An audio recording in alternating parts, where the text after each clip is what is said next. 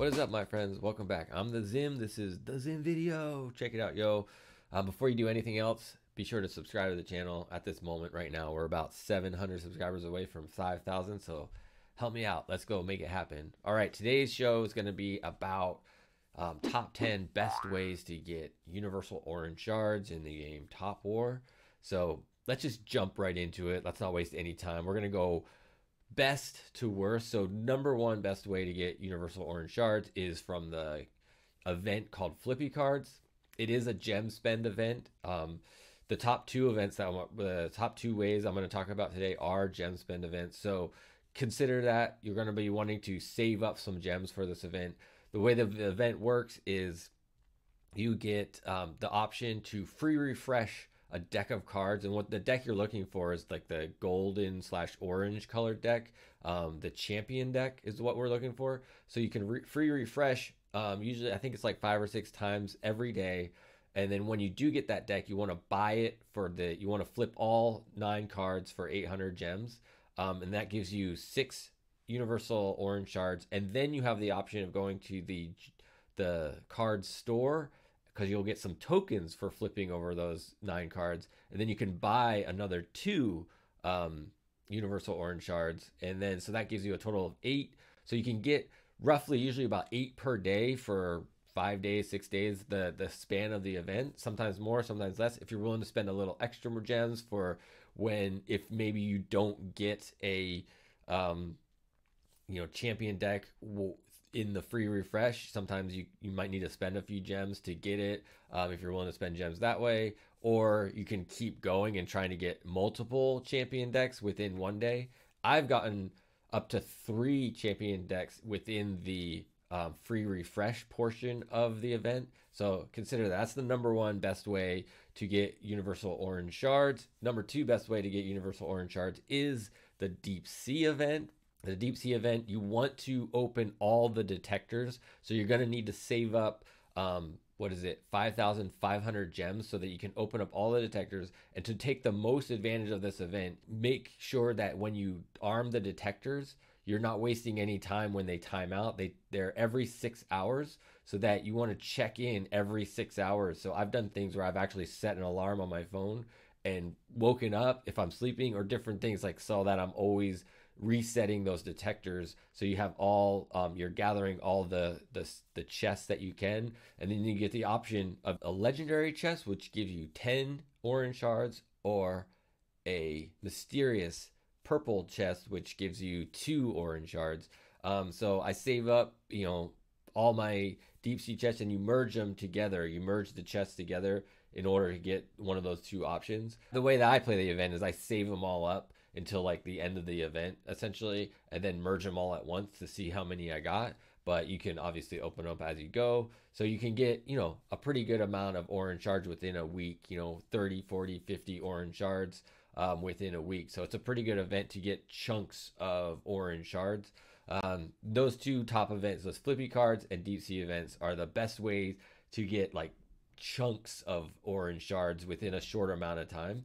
The rest of the remaining portion of the list, you don't get as many in as short amount of time, but they are great ways to get orange shards. The number 3, I'm bringing in at number 3, is the Amalia chest. So we're gonna do it. I have it here on this account. So those videos that the video you just saw on the side screen was from older videos that I've recorded. But right now, on the account that we're in right now, I have Amalia chest available to me. So Amalia chest, when you have the hero Amalia, she gives you the option of collecting chests, is what her like special ability is. And when you defeat dark forces, you get these chests here.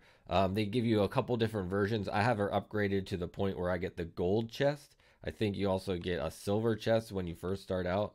Let's see, silver chest, and then gold chest. So I'm at the point of getting gold chests, and then within these chests you can get certain items. And then so when you upgrade her to the gold chest, for sure you can get some more universal orange shards. So let's do it right now. I have 52 available for me. Normally I wait till the end of the week to open them all. for my Saturday live show, but I'm just going to do it here with you today right now. So we'll open 52 chests and see how many orange shards we get out of this. We got 3 more orange shards for out of 52 chests, so that wasn't too bad. So that's another great way. So again, Amalia is going to be a money spending person. Like when she shows up in the ability to buy her, you're going to need a buyer. If you weren't one of the early, I guess Amalia was released in one of the early versions of the game. You could get her as a free to play hero, but right now she's a pay to play hero. So that's something to consider. So next up is treasure guards. So when you're in your hunting guild, and you're doing your hunting guild tasks, and you get the option to open a treasure guard, you always want to do the rare treasure guards, but then they drop chests and you want to collect as many chests as you can, so you'll get the option of getting universal orange shards out of the treasure guard chest. Let's see if we get any today. I only have 10 available. Odds are pretty low I'll get any universal orange shards out of this right now, but oh, there, I got one. We lucked out today. So got 1 universal orange shard out of the treasure guard chest. The next great way to get universal orange shards is to make sure that you're playing the server versus server events that happen, because when you get your eagle points, your battle cards from the server versus server event, you can spend them, and then you can spend and buy up to 2 universal orange shards per day in the server versus server store. So keep playing your server versus server event so you can get up to 2 universal orange shards per day after you play the event, if you do well in the event. And then as you upgrade your VIP level, you have to be upgraded to VIP level 4 to start to open up. You can get up to 3 universal orange shards every week out of the VIP store. So be sure to check that out. That's another great way. So every week you get 3. So every month you'll get 3, 6, 9, 12. You can get up to like 12 per month out of the VIP store. And then if you're VIP 8, you can do another 3. So, but that's, more money. Again, these are money spending things, but you can make VIP 4 pretty economically. VIP 4 is not a bad level to shoot for, because you can also helps you open Caruso. So you're getting more for your money there. So it's a good, something you should consider. It's only like $50 to get to that point, $50 or $60. So it's not so bad. The next good place to get universal orange shards is from the gem point store. So every day this resets, and you can get, during the event, you can get 3 universal orange shards. I've already bought a bunch out of this. I haven't spent enough gems today in order to get any more, but sometimes these events are actually in tandem with like a flippy card or deep sea event. So you got to make sure you're watching this. When you spend gems on something, you can then come to this point store, and use your spending gems over here and get a little bonus in the point store. So, and you can buy universal orange shards there. So be sure to look out for that. And this is a tricky one because it doesn't notify you when you have gems, when you have points available in here. So you got to be looking for it. The next up is the radar quest, and on sometimes this isn't a great place. So these last 3 are probably, so they went from really good with flippy cards to deep sea to okay with Amalia treasure guards and server versus server store and the Sunday VIP store, and then gem points is okay, but then these last 3 are the kind of worst places, and you only get a very little amount of universal orange shards. But the radar quest is another place. So when you're doing these radar quests, sometimes you get a 5-star mission that will give you 1 universal orange shard. So it's pretty far in between, but it doesn't necessarily cost you any money. They are free, sort of free events, although they do cost VIT. So you have to, it's just time really that you're dealing with.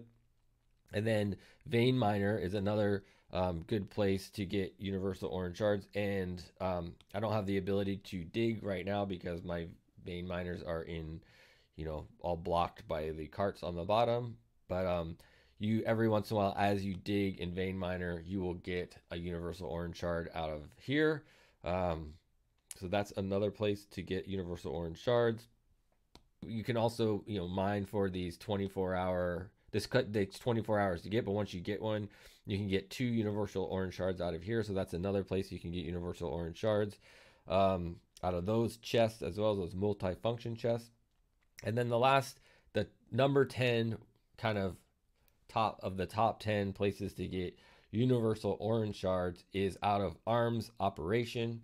And with arms operation, you know, use your recruit vouchers, your premium recruit vouchers, and battling dark forces to give you ammo boxes that will then allow you to open up the tic-tac-toe game of arms operation. And you're trying to achieve the special reward, which is 3 of the planes at once, and then you'll get 4 universal orange shards. It's not a very, you know, the rate at which it drops is not very high, but you can get them there. So those are my top 10 ways to get universal orange shards in Top War. If you have some other favorite ways, I'd love to hear your thoughts in the comments, and I hope you find lots of universal orange shards to help you upgrade your orange heroes.